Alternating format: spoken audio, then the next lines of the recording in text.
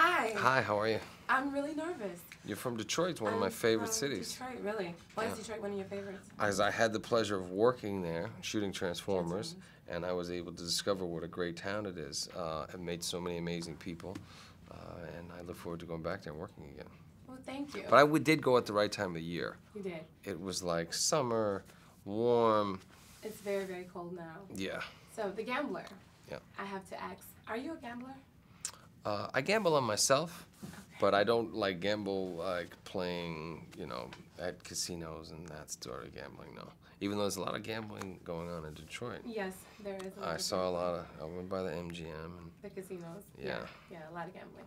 And so with the film, I saw that you were smaller, a lot smaller than before. So what did you do to lose all the weight? I starved myself. You starved I was on a yourself? liquid diet for weeks and weeks at a time, and I did nothing but jump rope How was and that? run.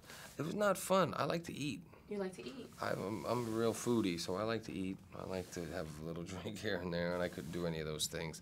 But it was per request of the director. He wanted me to look thin as possible. He wanted the character to be thin and frail, and he was the guy who doesn't really exercise or eat right. And I just come off Transformers where I had to be in shape. Yes.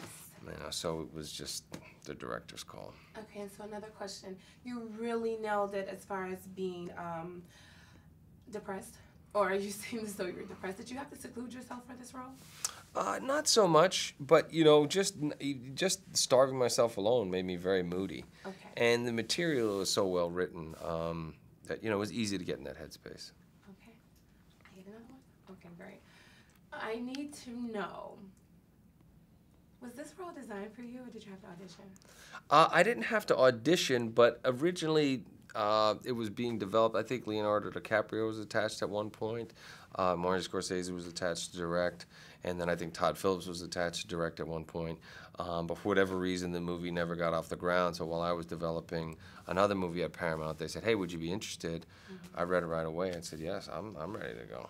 Well, you killed it. Congratulations. Well, thank you. I appreciate that. Thank you. Thank you.